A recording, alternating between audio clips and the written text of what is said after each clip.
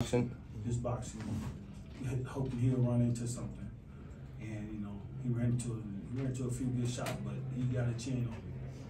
He got a chin on him, and he's tough as shit. Would you say Terrence showed his chin too? Because he took a good shot coming in 154. He said the dude was strong, but he wasn't strong like knockout power. Just physically strong. And in terms of fighting at 154, facing an opponent that could take Terrence's power for 12 rounds, do you see yourself staying at 154 for a while? Because there's been talk of him pretty much immediately moving up. Well, we'll see, man. We'll just go back to the gym in a couple weeks and just try to figure it out.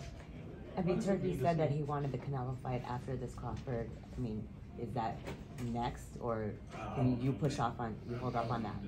They'll talk to the lawyers and find out what's going on. As a coaching accomplishment, Terrence became a 4-division champion, went from lightweight to super middleweight. How does that feel like as a coach that I'm gonna have a few drinks and probably soak it all in.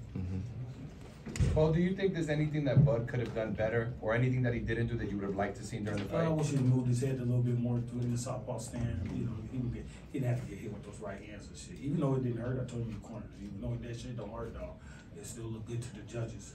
You know what I'm saying? So, but he got dog in me, so he picked it up towards the end. You haven't seen him frustrated against fight? No, hell no. He wasn't frustrated at all.